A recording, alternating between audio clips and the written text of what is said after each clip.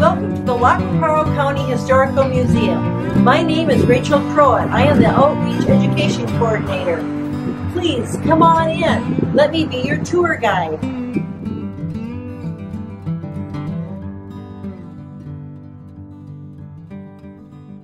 Have you heard of WCTU of America? If not, let's find out. Following the American Revolutionary War, alcohol-related problems were on the rise and people were looking for solutions. Alcoholism seemed to go hand in hand with spousal abuse, family neglect, and chronic unemployment. One solution, referred to as temperance, began in the early 1800s as a movement to limit drinking in the United States. Many city residents in America resented the scores of saloons in their communities that enticed working men to squander their money on alcohol and gambling. In the early days of the Temperance Movement, the solution to alcohol-related problems was thought to be drink in moderation rather than abstinence.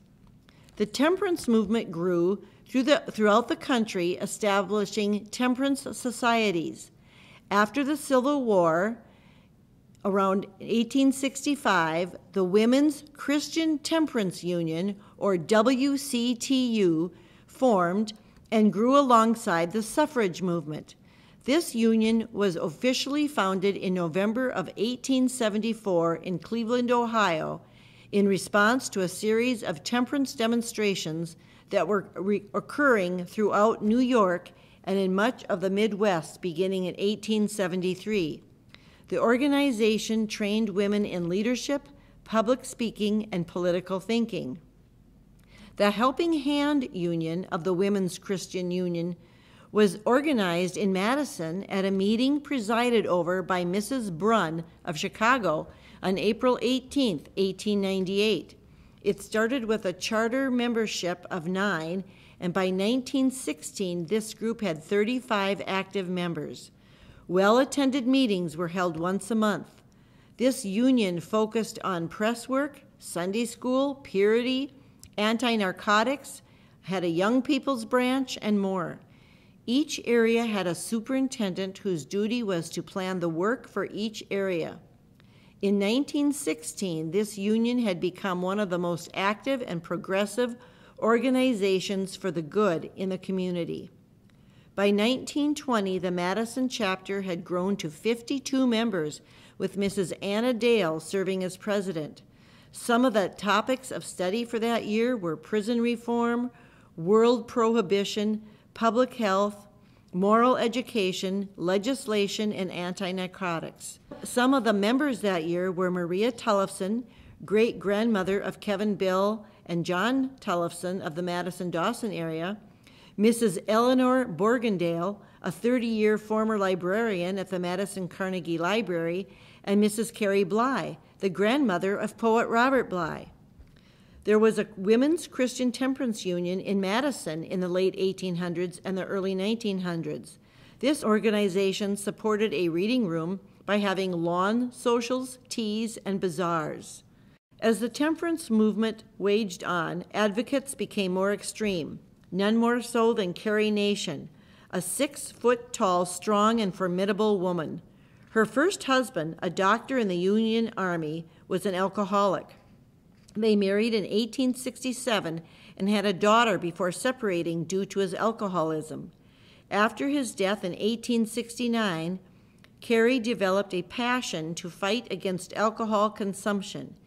In 1874, she married David Nation, and by 1889, they settled in Medicine Lodge, Kansas, where David began preaching.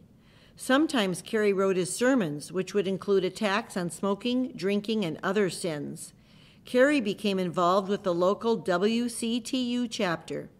At this time, Kansas was a dry state, but as the law was generally not enforced, Carrie believed that something should be done. Medicine Lodge is also where Carrie started a branch of the Women's Christian Temperance Union and campaigned for the enforcement of Kansas's ban on the sale of liquor. Some of her fellow reformers were using speeches, sermons, and literature to convince people not to drink. In 1900, Carrie began to walk into saloons and cause a commotion, doing simple protests and/or sing songs to the patrons. In June of 1900, Carrie awoke from a dream in which God suggested that she go to Kiowa, Kansas, and break down a saloon. She did just that, smashing mirrors and bottles under them, opening kegs of beers, and throwing slot machines. Carrie Nation continued to destroy saloons in Kansas for the next 10 years using axes, hammers, and rocks to attack bars and pharmacies. She quickly became known as a saloon smasher. Her husband joked that she should use a hatchet for maximum damage. As a result, she had hatchet pins made, which she sold. The sale from these paid her jail fines. Her actions were designed to be as shocking and attention-getting as possible, and the attacks were called hatchetations. She was arrested 30 times from 1900 to 1910. The actions of Carrie Nation were covered frequently in the Dawson Sentinel and the Western Guard. Carrie's crusade against drinking alcohol contributed to the passing of the 18th Amendment. There were many articles about saloons, liquor licenses, and temperance in the Guard and Sentinel. Here is a partial article from the Dawson Sentinel, written February 15th, 1901. The Blind Pig and Blind Pigs were establishments that sold beer illegally. Situation in Dawson had become so loud that the ladies of town, inspired by the successful efforts of Mrs. Nation, have taken matters in their own hands and served notice on the blind piggers, hotel keepers, and druggists to discontinue their illegitimate practice or ruin would follow. Monday evening, a large group of ladies visited the hotel and drugstores and served notice upon the proprietors that unless the sale of liquors was stopped in their establishments, the methods employed by Mrs. Nation would be visited upon them. An article from the Dawson Sentinel called The License Question was written also on February 15th of 1901. Citizens of Dawson are wondering whether or not the sale of intoxicating liquors will be licensed in the upcoming year. The citizens are contemplating if the sale of liquor will be less if establishments must obtain a license. Some residents believe that the sale of liquor will be less if establishments must obtain a license.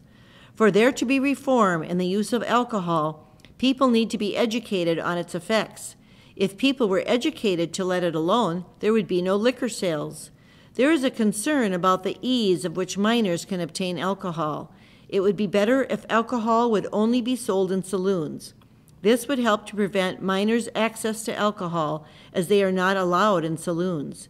It is felt that the money spent in saloons could be better spent in the necessities and luxuries for life for a man and his family.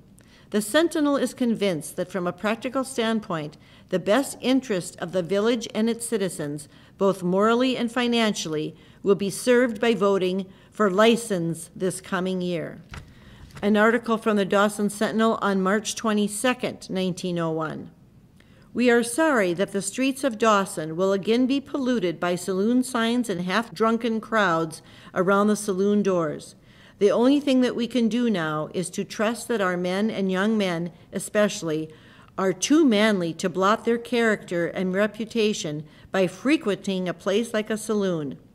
You are not only paying the saloon keeper your money, but you are jeopardizing everything that is honorable within you. You know that public opinion, especially among women, is against the man who drinks. Hence, you must be conscious that you are losing the respect of your fellow man. If you lose your self-respect, there is very little left to make a man. If you are interested in more Lac-qui Parle County history, check out the Lac-qui Parle County Museum, located in Madison, Minnesota.